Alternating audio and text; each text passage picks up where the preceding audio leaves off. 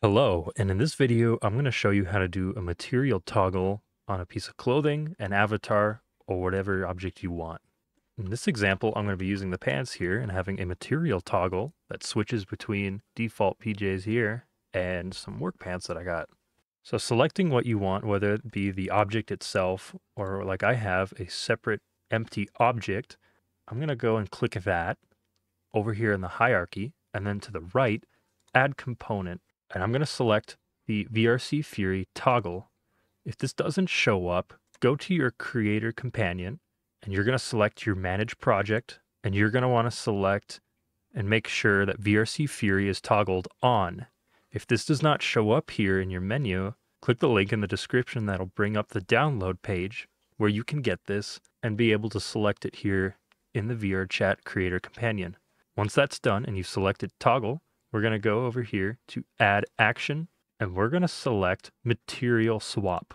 Now within here, you have render slot in material. Now the render is going to be the mesh you select that you want the toggle to affect. So I'm going to click and drag my mesh of the object over here into render. If you're not sure which one that is, look through over in the hierarchy and select through until you find over here on the inspector side a skin mesh render script. That is the one you're going to want to apply your render to for that object.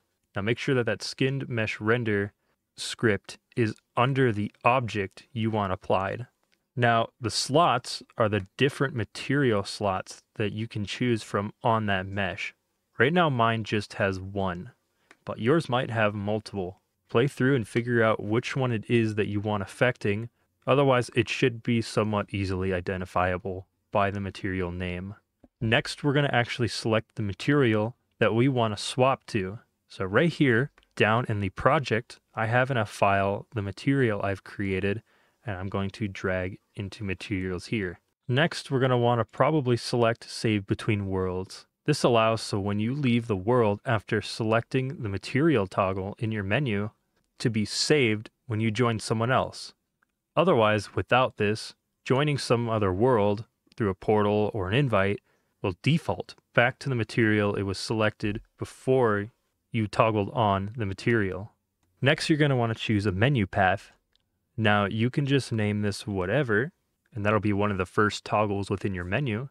Otherwise, you can go here to options and select menu folder, scroll through to find where you want your toggle to be, and then go from there. Hope this video helped. Have a great rest of your day. Bye-bye.